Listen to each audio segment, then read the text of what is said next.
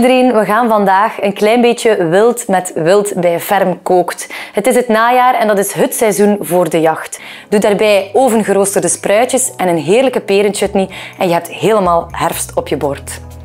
We beginnen met de perenchutney. Daarvoor gaan we een shallotje pellen en helemaal fijn snijden.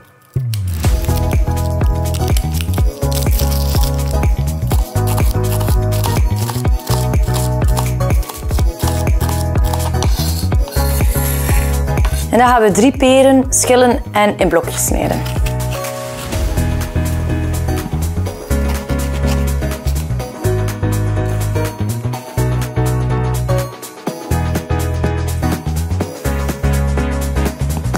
Ik gebruik hier nu peren voor, maar je kan dat ook met appeltjes doen. En je kan de chutney zelfs een paar dagen op voorhand maken.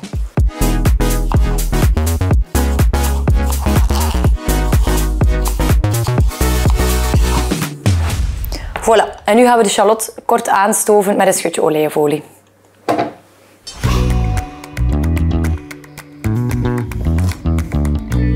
Als de shallot zacht is, dan mogen eigenlijk alle overige ingrediënten er ook bij.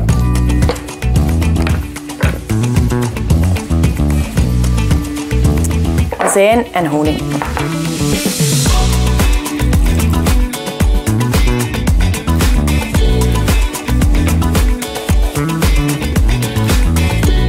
Zo, dat mag ondertussen rustig verder garen en wij gaan intussen de spruitjes bereiden. We gaan ze eerst kuisen. Dat is het onderste steeltje verwijderen met een mesje en de buitenste blaadjes. Die mogen er ook af. De grootste spruitjes die snij ik nog eens volledig door. De spruitjes gaan we niet traditioneel koken. We gaan die roosteren in de oven, waardoor dat ze een mooi korstje krijgen. En dat is net hetgeen wat ik super lekker vind bij spruitjes.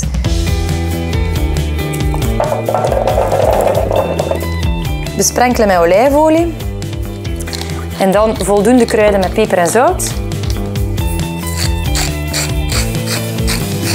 En mijn favoriete kruid, garam masala. Voorzichtig mee zijn, want het smaakt heel hard door. En dan mag dat in de oven.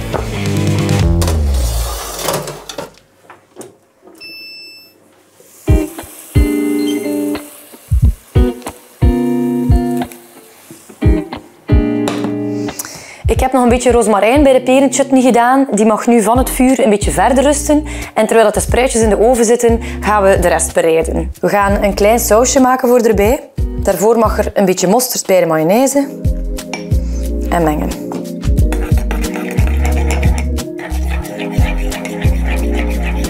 Wild heeft niet zoveel tijd nodig om te bakken. En de spruitjes die zijn bijna klaar, dus ik kan aan het vlees beginnen. We gaan een scheutje olijfolie verhitten in een pan. Dat mag goed heet worden. We gaan het vlees al kruiden met peper en zout.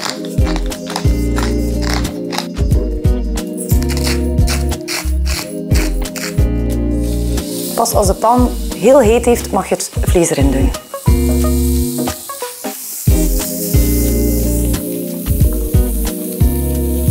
We werken het vlees af met nog een klein beetje boter en dan mag het onder aluminiumfolie eventjes rusten.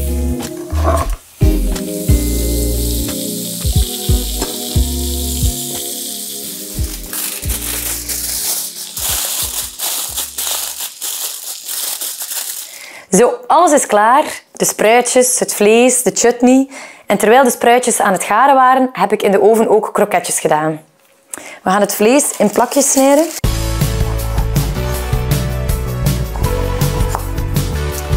En dan kunnen we alles op het bord serveren. We beginnen met het sausje.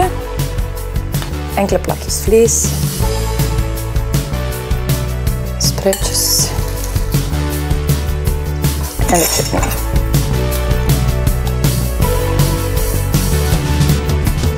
Ziezo, een heerlijke wildschotel klaar in minder dan 40 minuten.